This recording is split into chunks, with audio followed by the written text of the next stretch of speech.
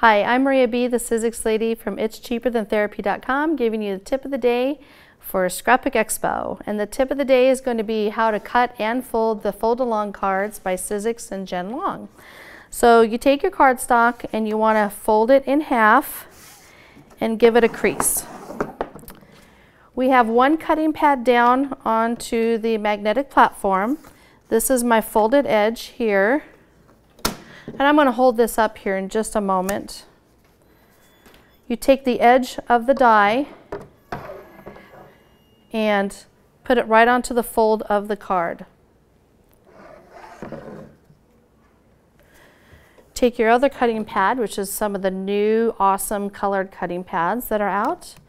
You can easily find them on your table when you're looking for them. And you hear the cracking, it's just cutting, that's all it's doing. So let's just set this off to the side.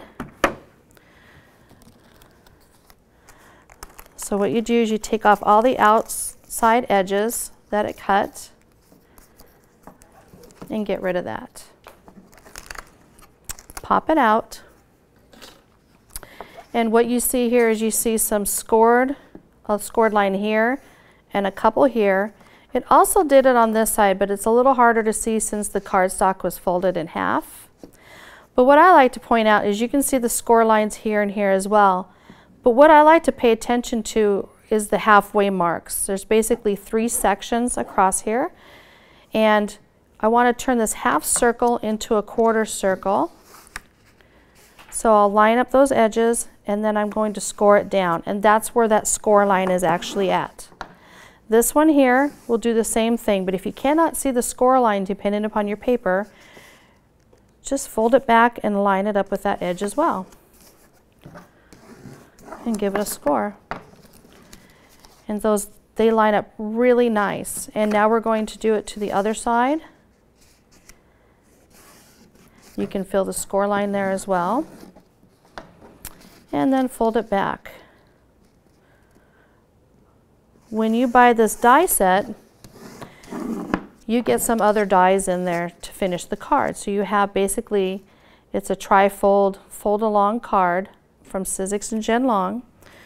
But what you also get is you get some dies that'll cut these bracket shapes.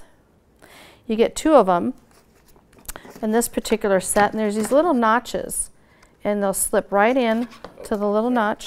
And it's nice to keep them kind of loose. You don't want to glue that all the way in because then your card seems a little on the floaty side, which is kind of a cool look. Now let me show you a couple other samples. This one is the jar fold along. Seeing it kind of has a neat little look to it. And you get a lot of those pieces in there. And this is the one that we just did, it's the ticket.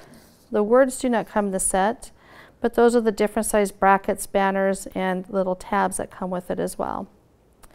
And so this is an A2 size card that you can make with a complete set. This is Maria from itscheaperthantherapy.com bringing you the tip of the day for Scrapbook Expo.